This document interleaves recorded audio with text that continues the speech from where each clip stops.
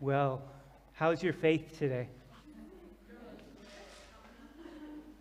Because I may do a test. I may test your faith. Are you ready? It's tested every day. Really good to see you. Mahal kita. We love you guys.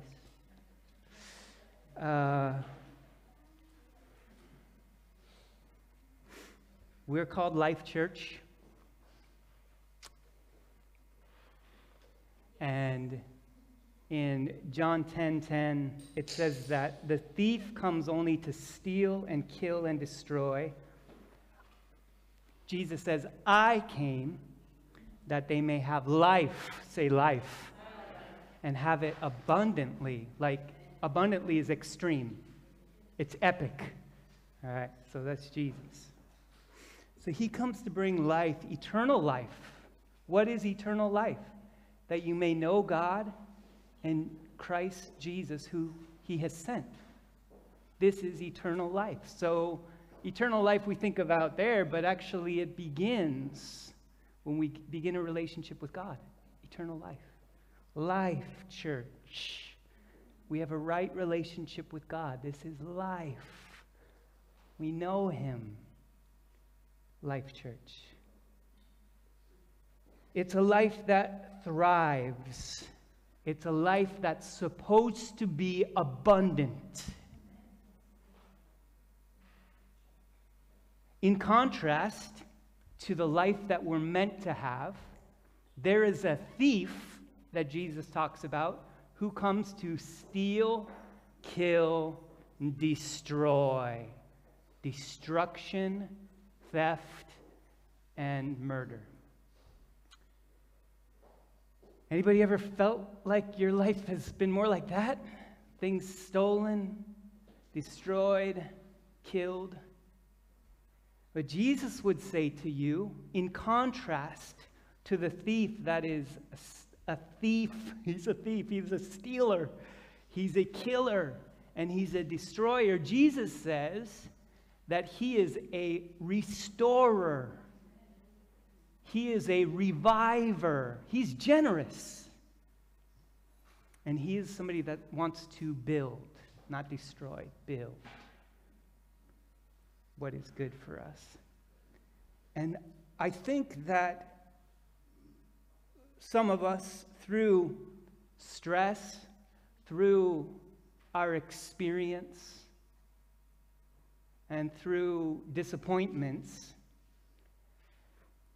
have moved into a constricted kind of a life. And we think that that's from God. This is how it is. But Jesus says, you are a son and a daughter, and I have come that you may have life abundantly. And some of us get confused because we're thinking, well, God, isn't it like, aren't you like this? Like, this seems like right. This is like, are you in this smallness that I'm feeling, this limitation? And I believe that God wants to adjust us and begin to open us up. And to have the discernment that that is not what he is saying to you. Clarity. I love clarity. I like to know, because sometimes we're bouncing back and forth and we're getting smaller and smaller. But God, I believe, is saying to us that he wants us to get bigger. And the word that I keep getting right this week and for a couple years now, it's a personal word to me, but it's also for our church, I believe, and that's the word expansive. Can you say expansive? You got to put this one on your mirror in your bathroom. It's a wonderful word, and expansive means you have a capacity or a tendency to expand, like get greater and bigger. And I love the second definition that I found. It says, expansive can be defined as a person who is relaxed and expressively communicative. That makes sense? You ever meet people like that? They just, and I could just tell you everything. We can talk for hours, and I'm chilled out, and I am, it's all good, right? That expansive person. And the reason I think that it's such a word for me is because I tend to, because God just wants to take us. And I believe that, they say when you're stressed, that actually you have limitations in, your mind actually gets limited because the energy that you expend from that stress, whyever it's coming, comes in a lot of different ways, really pulls away from you being who you're meant to be. Stress, I don't like it. But I still have it sometimes. I was even talking with my wife yesterday about my issue with stress. Sometimes I don't need this, I don't want it, there's no reason I should have it, but I still feel it, and I'm getting smaller. But when we don't have stress, isn't it amazing? You get creative ideas. You begin to dream. You enjoy your life more. And so I'm believing that God wants to begin to pull us out of that stress, that constriction, and move us into creativity, into the life that He has for us. Amen. I love, one of my favorite parables is called the parable of the talents. Do you know this parable? Jesus shared this parable, and it was about a master who entrusted 3 of his servants with a massive amount of money. So imagine, he went to Yannick, Alistair, David. We'll pick you 3. I love picking on people. I know everybody hates me to do this. But imagine these guys, they had a boss, and he came and he gave them 2.5 million euros, 1 million, and 500,000. That's what a talent was. That's how much money were these 5 talents, 2 talents, and 1 talent. That's a big responsibility, isn't it? That'd be nice to be able to have that, but you know what? You got it, but it's not yours, right? So it's not as fun then, is it? You're responsible for it, but it doesn't belong to you. And so he gives them this money, and it says that the one with 5, the one with 2.5 million euros, went and doubled their money. Got 5 more talents. They went and traded and did whatever they did. I don't know, stock market or what, but they made the money back. It said that the second one did the same. You could be one. It doesn't matter who's what, okay? I don't want to pick on David. But the third one didn't do a good job. He didn't double the money, right? So what did he do? Do you guys remember? Anybody remember what did he do? Yeah, he dug a hole and he buried it. And so when the master came back, it says that he spoke to the first servant. He says, "Well done, good and faithful servant. You have been faithful over little." A little, 2.5 million. Whoa. "I will set you over much." Then he went to the second one, same thing. "Well done, good and faithful servant. You've been faithful over little, and I will set you over much." And the third servant, who dug the hole and hid it, he was not very happy, this master. He says, "You wicked and slothful servant, you should have at least invested. You should have at least put it in the stock market or into the bank. You might have got like 0.5%. Yeah, in Bitcoin. If you would have at least put it in that, you would have gained interest." You know? But do you see what happened? This third servant, because he hid it, he didn't actually give what he should have given back. He actually ended up stealing from the master. I don't know if you ever heard that about this parable. But because he did not get back what was just natural to come, he was actually stealing from the master. And so he says, take the 1 talent from him and give it to the one who had multiplied the 5.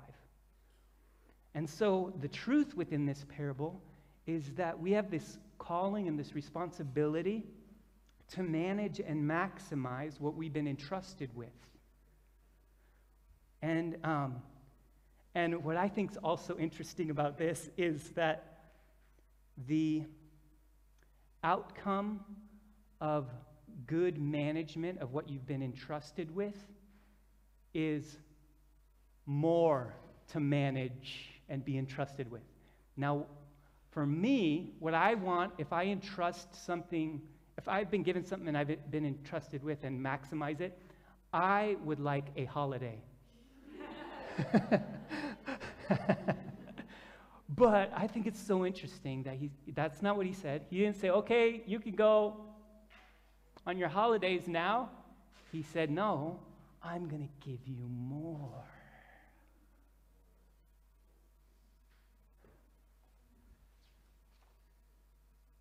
How is your faith?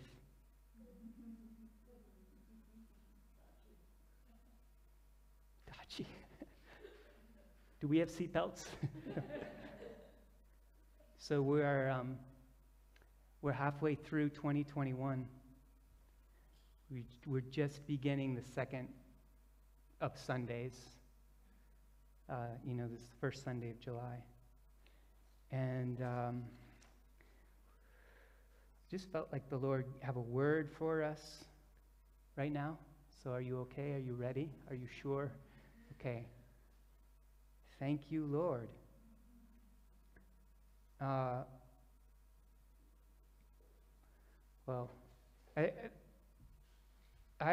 felt like the Lord told me that for the next 18 months, I felt like the word that he was giving me was double.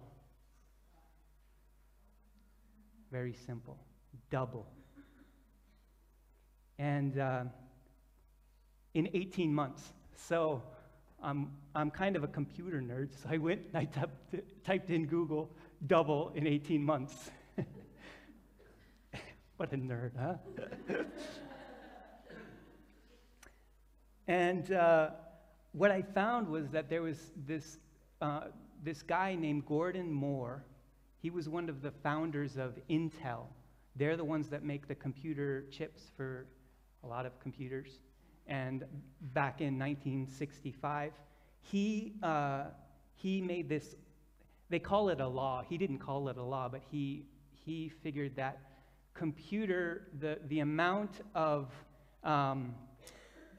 transistors that could go onto a microchip would double every 18 to 24 months. They would double in every 18 to 24 months, and that they would get cheaper. And so from that time until now, that's what's happened. Every 18 to 24 months, it's actually closer to 18 months, basically the speed of computers, they get faster, double faster every 18 months. Okay, Moore's law. That's the summary. And they thought that it was finished, this law was finished, but now they see that it's actually even getting more fast now. I think that's very interesting. Thank you, Google. Sometimes it's okay. And this is what, do you remember Jesus when he went early on, at the very beginning of his ministry, he went to his hometown of Nazareth, and it said that he was in synagogue, as was his practice, and he went there and it was his turn to read the scriptures, and so it says that he got the scroll and he turned it to Isaiah 61, the prophetic word, and it's the prophetic word that says, "The Spirit of the Lord is upon me because he has anointed me to preach good news to the poor," and all of that. And it's the year of the Lord's favor. The day of the vengeance of our God was part of that. And if you continue just a little bit after where he stopped in Luke, I believe it was, that he has it. This is a word that it says there as you continue on the reading, what his prophetic reading was. It says in verse 7, "Instead of shame, there shall be a double portion." There's my double. "Instead of shame, there shall be a double portion. In their land, they shall possess a double portion." In the book of Exodus, chapter 22, verse 7, this is the section where God is giving Israel their law. And in this section of the scripture, in the giving of the law, it's called the law of restitution. And it's where somebody has stolen something and what's supposed to be given back. And it says, if a thief is found, he shall pay back, what do you think? Double. If you catch a thief stealing, you caught him, he's supposed to give back double. Do you remember the prophet Elisha and Elijah? Elijah was the first one. Elisha was the second one. One day, Elijah came to Elisha, and he said to him, Elisha, what would you like me to give to you? And Elisha said to the prophet, I would like a double portion of your spirit to be with me. The faithful stewards, what did they do with the talents that had been entrusted to them as a responsibility given to them from God? They doubled it. Are you starting to understand what I'm trying to get at here? Okay. I want to give you something now. How's your faith? You okay? You with me? Okay, so double. I'm like a real world, practical, let's get stuff done. That's good. Not always, but I like to think I am anyway. And so here's some practical thoughts on this for us as a church. Normally, in a year, historically, we have about 5 to 10 people give their lives to the Lord every year. So what would double be? 20. Water baptisms. Historically, we have about 5 to 10 water baptisms every year. So what would double be? 20. In our gatherings, we have about 200 people that regularly come to Life Church. You may not get that when you're here and you only see 35 adults down here, but with kids, we have about 200. So what would double be? How's your faith? Life group members. In 2019, we had 7 life groups, so I summarized that to, I think, approximately 35 adults involved in life groups. So double would be 70.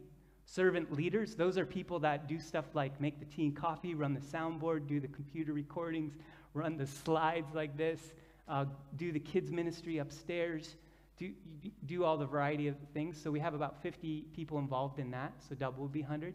Community engagement, we've done stuff like food bank and help with tidy towns. So just kind of summarize that 1 to 2. Orphans supported, we support 12 orphans at least. I think there's a little bit more, but love to double that to 24.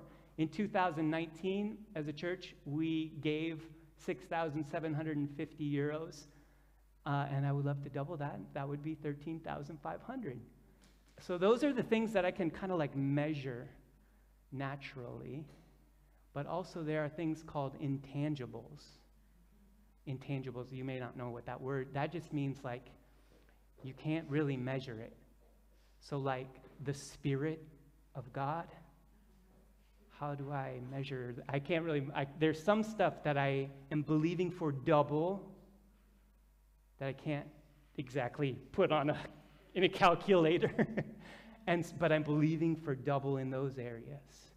Lives changed, marriages restored, kids loving their parents and honoring them, stuff like that, that we want to see a greater measure for.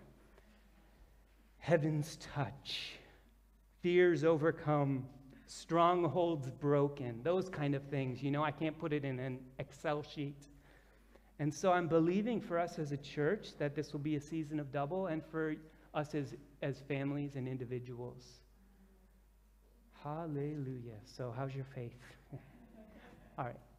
I want us to read, because we're in 1 Timothy. I want us to read together 1 Timothy chapter 2, verse 1 to 6, and verse 8 as well. It says, first of all, then, I urge that supplications, prayers, intercessions, and thanksgivings be made for all people, for kings and all who are in high positions, that we may lead a peaceful and quiet life, godly and dignified in every way. This is good, and it is pleasing in the sight of God our Savior, who desires all people to be saved and to come to the knowledge of the truth. For there is one God, and there is one mediator between God and men, the man Christ Jesus, who gave himself as a ransom for all. Who gave his life as a ransom for all, which is testimony given at the proper time. Then verse 8 says, I desire then that in every place the men should pray, lifting holy hands without anger or quarreling. I see in this passage of Scripture three things: prayer, mission, and unity. Prayer, mission, and unity. I love this quote from a guy named A.W. Tozer. He says, God's looking for those to whom he can do the impossible. What a pity that we plan only the things that we can do by ourselves. How's your faith? Like, listen, I'm a pastor. That's scary for me to put up those things, right? That's intimidating. But hey, come on, we'll walk into that. Prayer. First of all, prayer.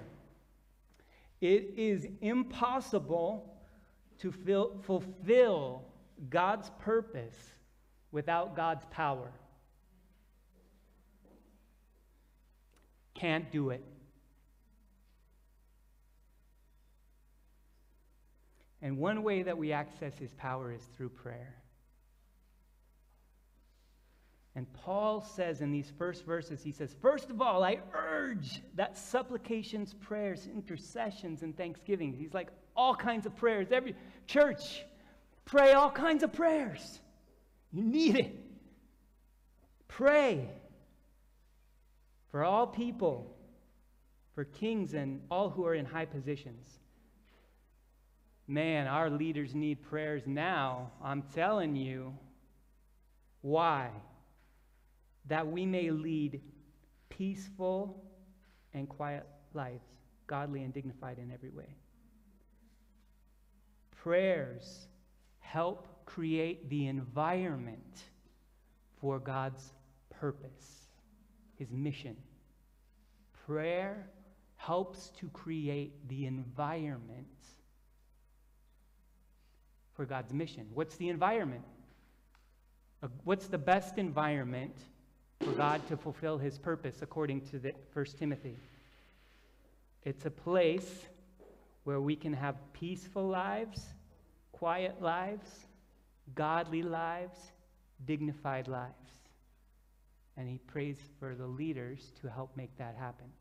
People who are in authority that we're praying for, so that we could live a life of peace, quiet, godly, dignified. The mission of God. What is the mission of God? Well, he says that here as well. He says God desires all people to be saved and to come to a knowledge of the truth. Do you remember I told you last week what was the truth? It's the gospel, the good news. God, that people would have a relationship with God. This is what Jesus came for, to bring us back into a restored relationship so that people would have a life with God. So this is his mission. And the environment for the mission is peace, quietness, so that we can live godly and dignified lives. And a godly life is a life that is where you have like an attitude of heaven. How's your attitude? Do you have an attitude of the world, or do you have an attitude of heaven? Because God wants us to have a godly life, and that's a life that's marked by the attitude of his type of perspective on things, godly. And what is dignified? So godly has to do with our attitudes. Dignified has to do with our behavior. And so dignified is when you look at somebody and you say, whoa, what they're doing, I respect that. That's a dignified life.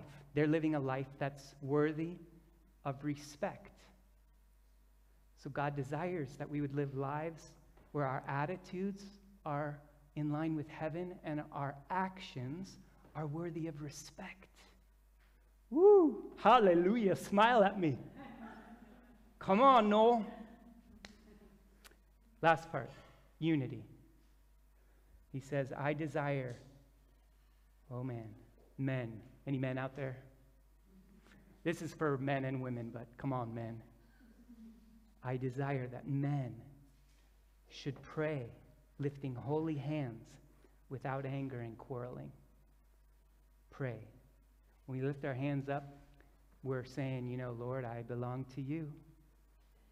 My life, it's a living sacrifice. I'm devoted to you. And so we pray. And one of the great hindrances to prayer is broken human relationships.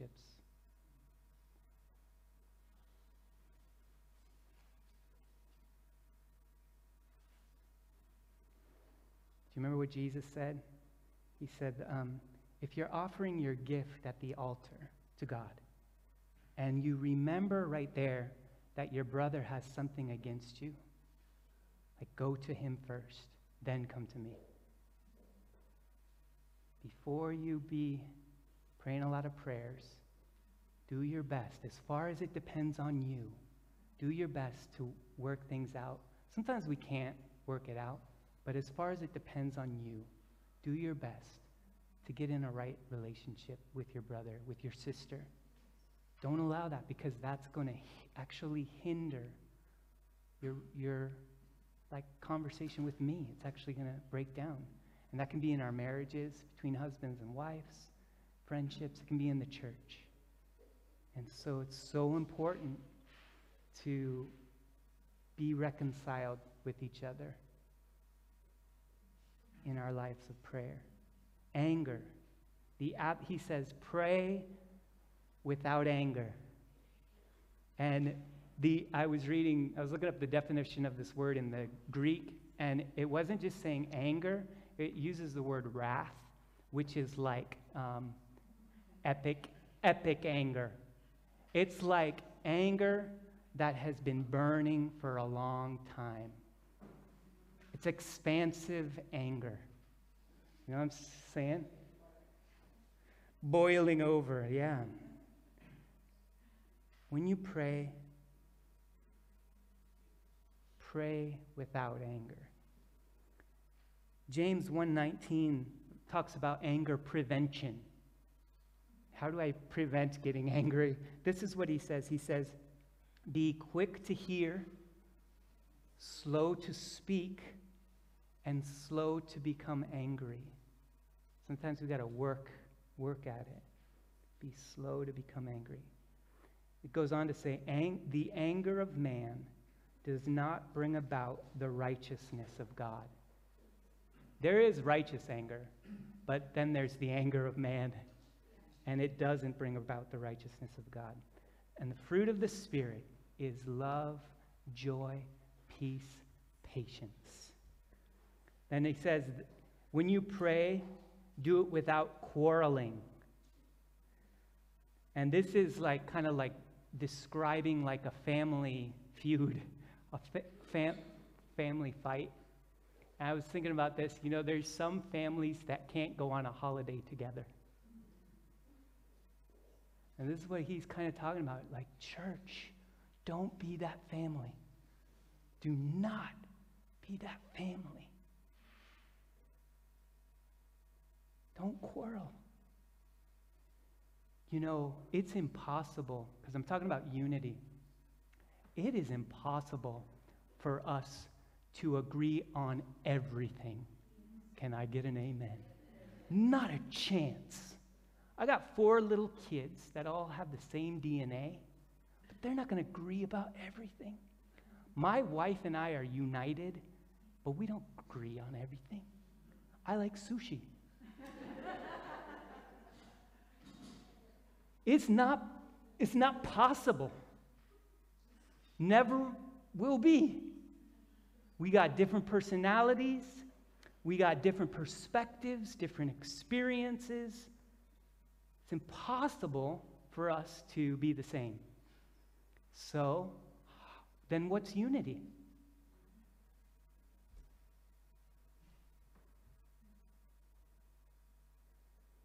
Some of us, live our lives kind of, we look at things in kind of shades of gray. And then others of us look at things as black and white.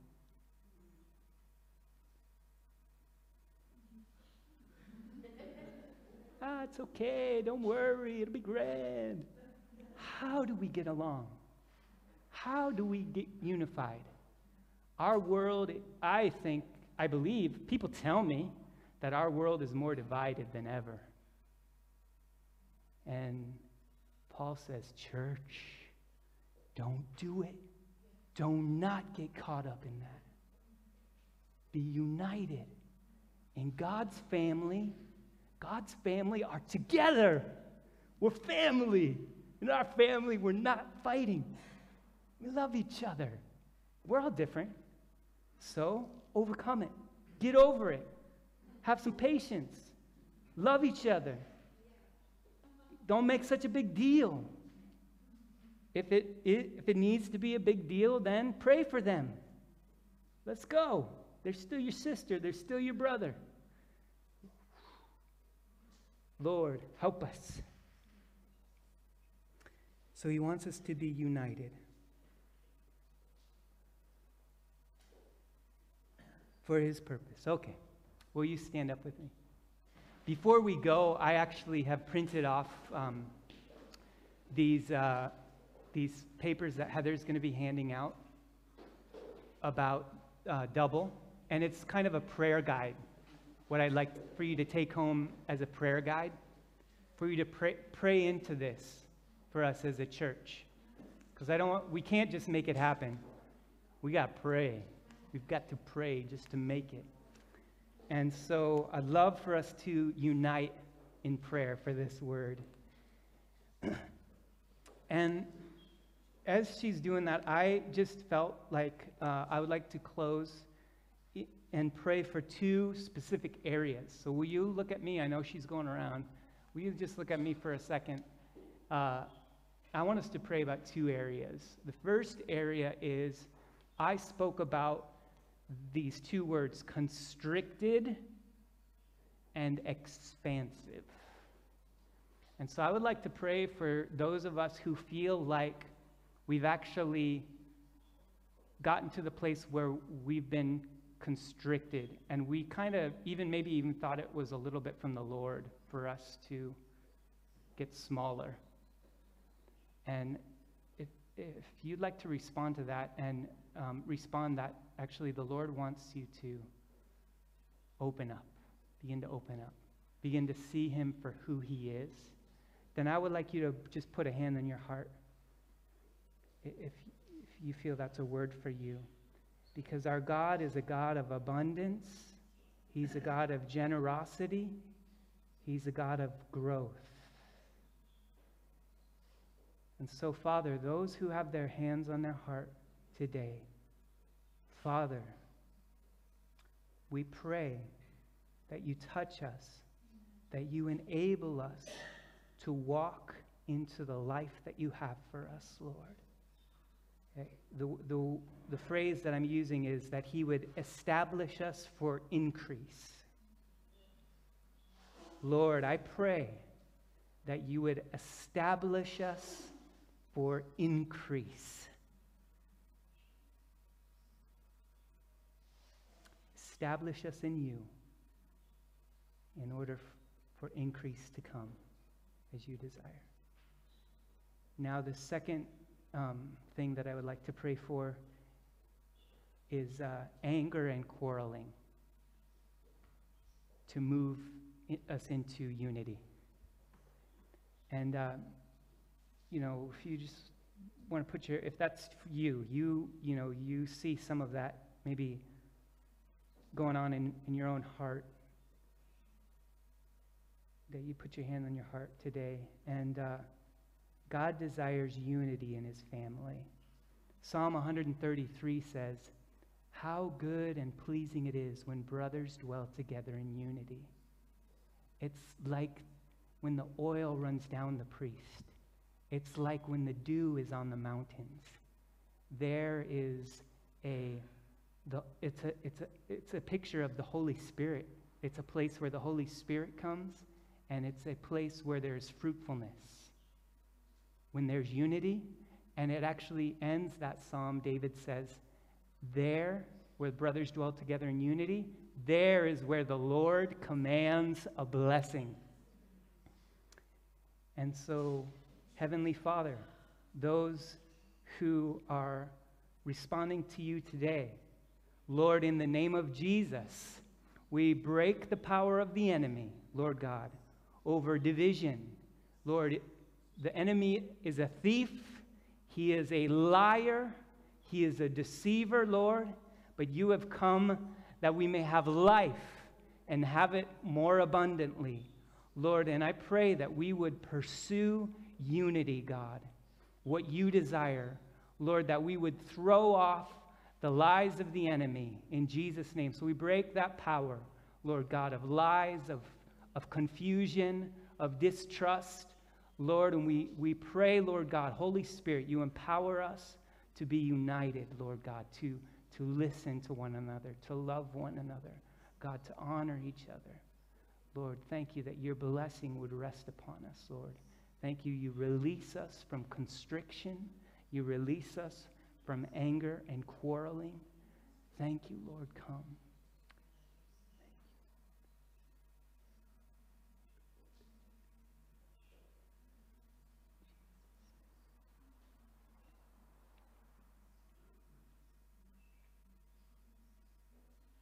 And Lord, we thank you, God, for what you're doing, Lord.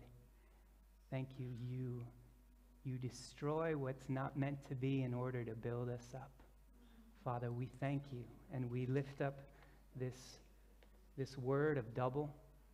Lord, I thank you for every family here, that they would experience double in faithfulness, fruitfulness, provision, joy, protection, health, courage, favor, and heaven's touch. Thank you, Lord, in Jesus' name. Amen. God bless you.